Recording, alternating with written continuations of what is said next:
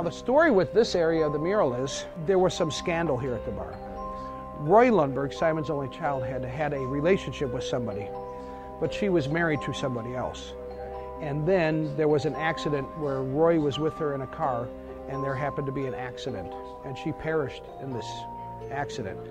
And that was who used to be in the mural. She was actually cut out of the mural to make the whole thing go away.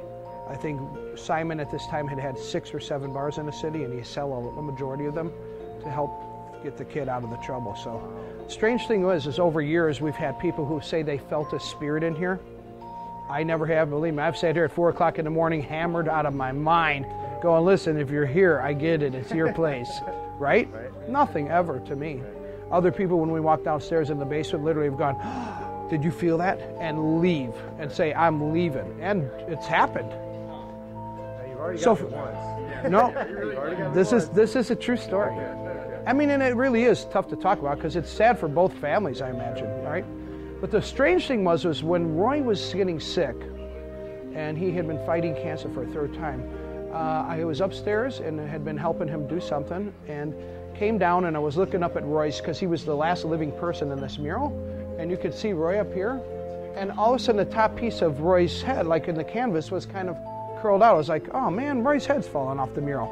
Really just slightly thinking of it that way. Well, about 3 weeks goes by and he's basically in hospice ready to pass on, right?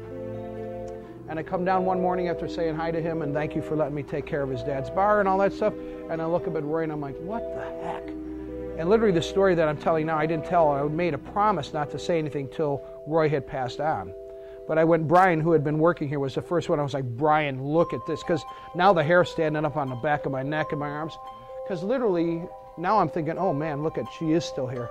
And literally, if you look at this, it's cut down the side, along the bottom, and going up the other side. As if, if she was stuck here because they ignored her existence in a way, that she was here. She was doing the same thing. Yeah.